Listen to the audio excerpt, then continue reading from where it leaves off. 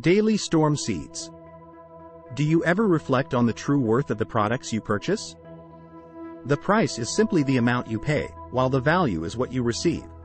In this episode of Storm Seed, I aim to clarify the distinction between the value you obtain and the price you pay. My name is Samuel F. Robinson, and this video is intended for business owners seeking the perfect pricing strategy for their products and services. I will suggest 3 factors to consider when setting prices. Firstly, it is essential to comprehend the market and what customers are willing to pay for the value you provide. Secondly, take into account the value you offer and the price you request.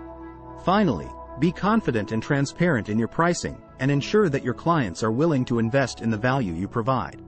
I was once told that the right price is 1 penny below being too expensive. Remember, not all customers are a good match, and if you do not value yourself, it may be time to explore other career options. In conclusion, I encourage you to embark on a journey to determine your worth for the value you deliver. Please support me by liking, sharing, and subscribing to my channel, and check out my other channels and services for business owners.